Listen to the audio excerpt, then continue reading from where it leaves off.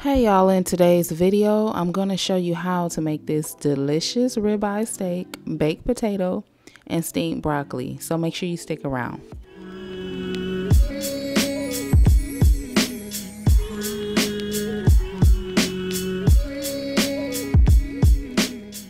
So first let's start with our potatoes, giving them a good rinse. Pat dry with some paper towels. Take a fork and pierce it on every side. This is going to allow the steam to seep out of the potatoes as they bake. Preheat your oven to 375 degrees. Make sure your oven is at that temperature before you place your potatoes inside. We're going to bake these for 1 hour or until they are fork tender. So now let's work on the broccoli.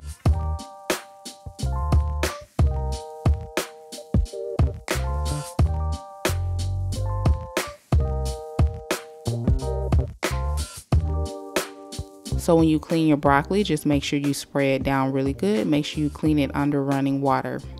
So now I'm going to add some water to a large pot, and I'm going to use this to steam the broccoli. So just make sure that when you make yours, you don't add too much water to your pot because you don't want the broccoli to touch the water.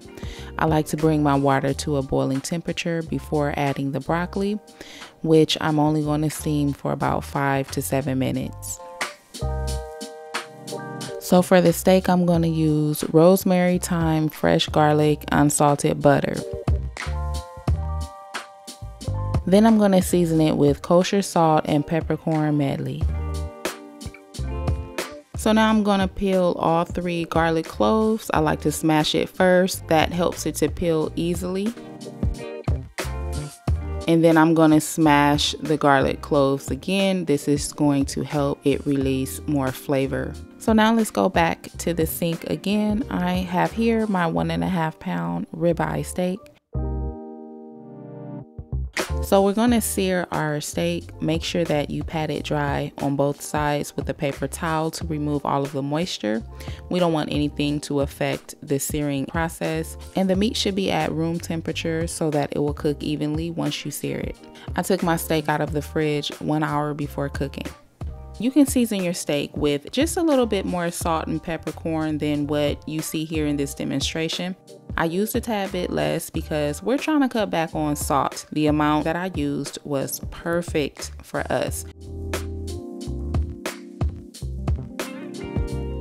So let's take a quick look at the seasoning that I'm using, which is the peppercorn. This has black peppercorns, coriander, pink peppercorns, white peppercorns, allspice, and green peppercorns. This was a very tasty and flavorful blend. It was perfect on the steak.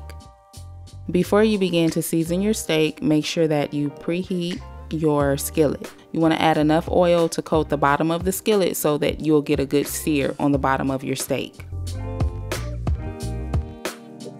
Once you begin to see smoke, that's a good indicator that your skillet is very, very hot. You want it to be very, very hot once you put your steak inside of it.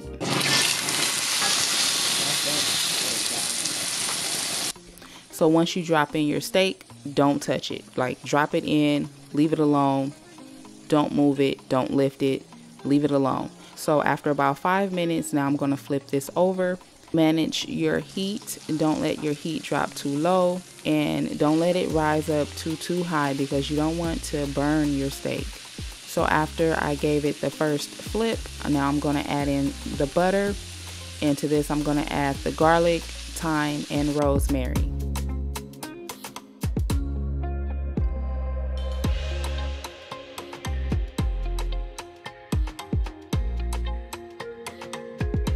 So after you drop in those aromatics, just expect all of that flavor to come out and get all up in that butter, which is why you want to continuously spoon some of the butter on top of the steak, just like this.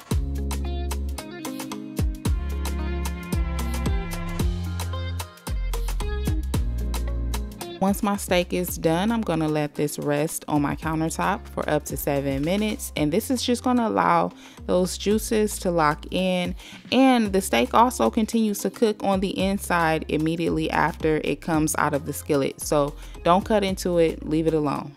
So now let's check on our potatoes. These have been baking for 50 minutes so far. I'm now going to add some melted butter and salt on both sides of the potatoes.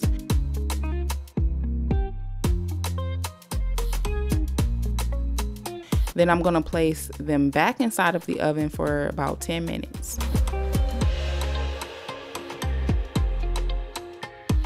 So now let's plate up the food.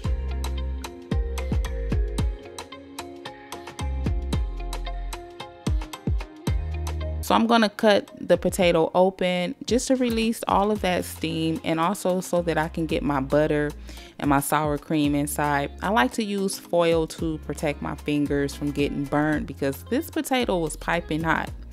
So I'm using some shed spread country crock instead of butter, and some sour cream and green onions. So thank y'all for watching. I'm gonna cut the steak open for you so you can get a look at the inside. So let's take a look at it. So how do you like your steak? Do you like your steak well done, medium rare, or medium well? How do you like your steak? This was so good. Buttery garlic flavor, the rosemary, thyme, that peppercorn medley, the kosher salt. Perfect flavor combination for this steak. I hope that you guys will try this recipe, and I hope to catch you in my next video.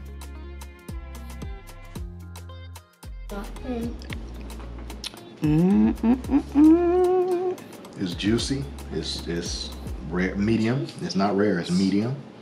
It's a perfect medium too. It's tender.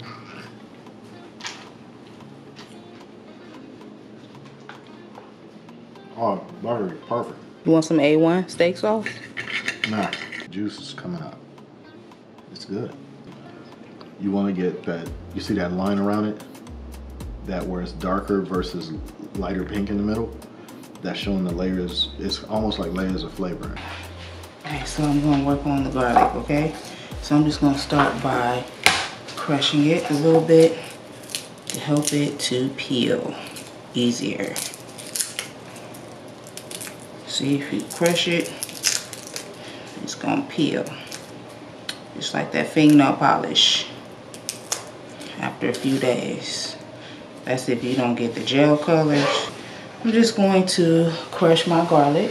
So you wanna go in with your hand like this and lean on it. Lean on it, lean on it, lean on it. You wanna put your weight on it, baby. Put your weight on it, baby. Just put all of your weight on it. Same for this. Get your butt over here. So normally I'll rinse my broccoli, but this time I just decided to cut it first. So make sure you rinse your broccoli first so that you don't see the little buggy wuggies. Look, see the little buggy wuggies, see? Oh. This one here, he a fast little devil. Look at that. Rinse before cutting. This is why you rinse before cutting. And with broccoli, rinse it real good. Real good. Because the bugs, they can hide in the little bushy parts. They'll hide in there.